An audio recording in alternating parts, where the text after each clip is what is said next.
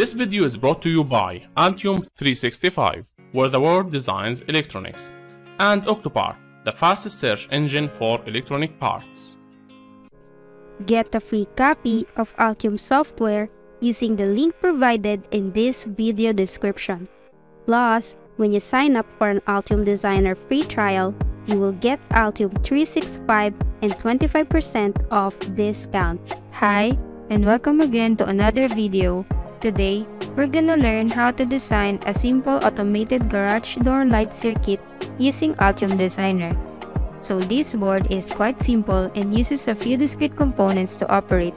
It only includes resistors, an IRF630 transistor, a lamp, a NOT gate, and a reed switch. Garage door lights are very essential, and it can be a pain when we switch it on and leave without turning it off. This leads to wastage of power and our energy. Automating the garage lights can be a solution for this problem. This circuit was designed to automate the garage light. A reed switch and the NOT gate forms the main constituent of this circuit. A reed switch is something in which the conductors come into contact when a magnet is brought nearby, thus providing conductivity to the flow of current through it. The logic here is to fix a simple bar magnet to the bottom of the garage door and set the reed switch at the place where the door comes close it when shut.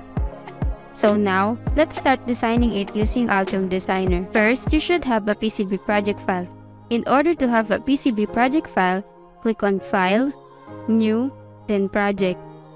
Then, you can set here the project name and the folder in where you want to save your project. So for this case, let's put Automated Garage Door Light Circuit in the project name. Then click Create. Next, you need to create a schematic doc. Click again on File, New, then Schematic. After the schematic sheet appear, save the schematic doc. Right-click on the schematic doc, then click Save. Save it to the same folder. Next, we're going to create a library. Click on File, New, Library, then Schematic Library. Save again this one.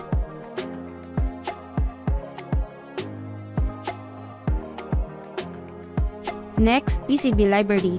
Click on File, New, then Library, then PCB library.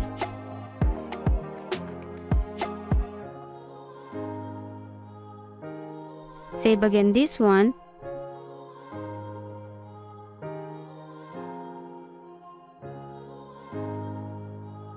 Now for this PCB, we will be using a library loader. So go back again to schematic doc. Make sure that you're always in the schematic doc and click on the library loader. So this is available on the internet, and we're just gonna copy the manufacturer part number of each component here in the search tab, and just click Add to Design, and it will automatically load in our schematic sheet. So this is the BOM list for this PCB, and these are the part numbers of each component, and we're just gonna copy each part number.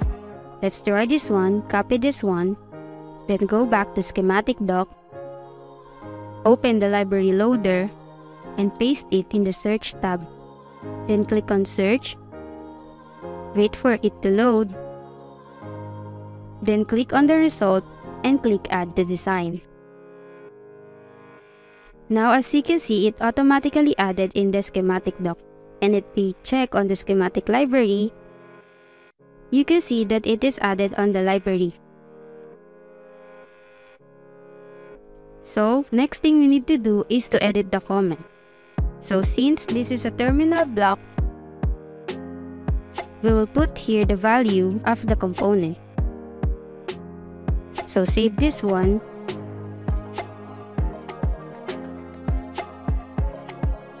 So it is much better to edit the comment because as you can see, it is much more readable if we place it in the schematic doc. This is the original one and this is the edited one. So repeat the same process in all the components in the BOM list until you complete all the library.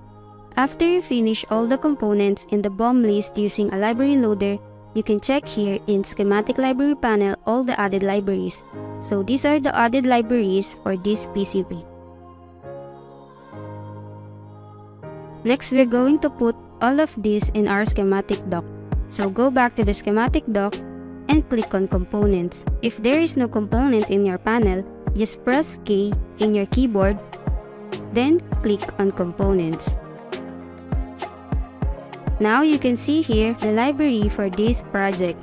So we're just gonna drag the library inside the schematic sheet. Next, we need to set the designator of each component.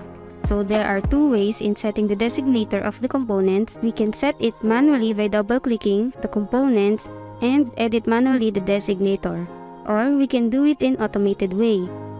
Just click on Tools, Annotation, Annotate Schematics, then click on Update Changes List, click OK, and as you can see on the proposed column, here are the assigned designator. So click on Accept Changes, Create ECO, then click Execute Changes. Close all the tabs, and as you can see, the designator on each component has been assigned. Next, we're going to put the connection on the components. So to put connection, click Place, then Wire. So snap it in the pin of the component and connect it to the other pin of other component in where it should be connected.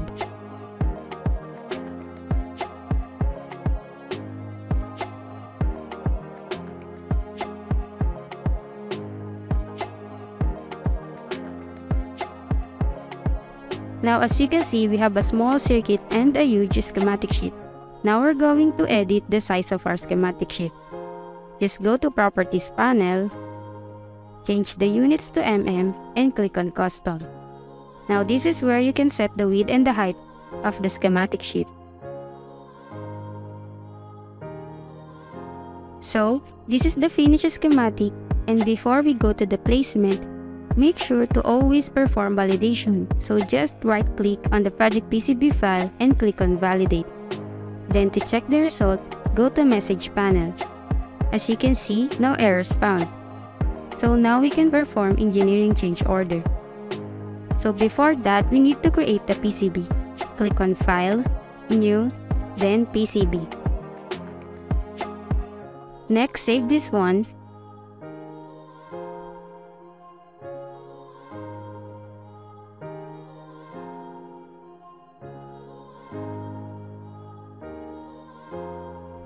And go back to schematic doc.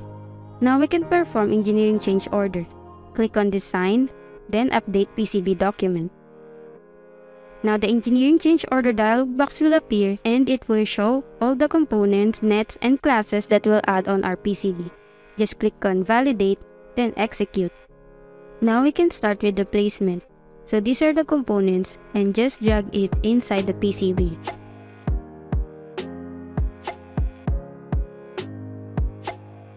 After you place all the components inside the PCB, next we're going to edit the board shape. Just press 1 on your keyboard to activate this kind of view, then click on Design, then Edit Board Shape.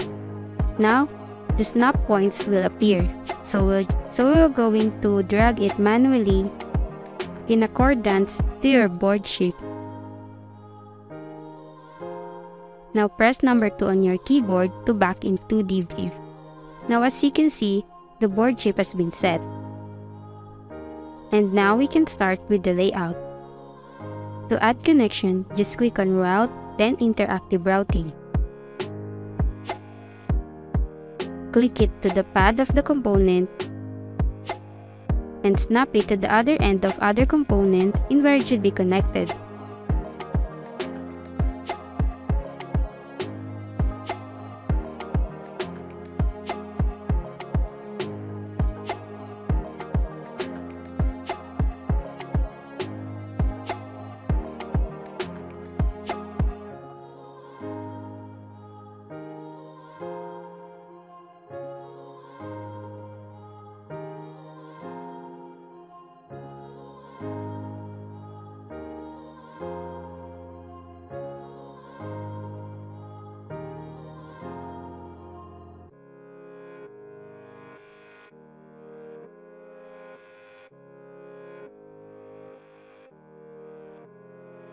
Now we're done with the layout.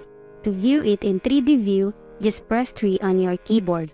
Now we're done designing a simple automated garage door light circuit using Altium Designer. So this design is just simple and easy to follow, and this video will teach you how to use Altium Designer for your future projects. This board uses a minimal set of components and the best simple design to start off. So stay tuned to other videos, and I hope you learned something from this video. Thank you for watching.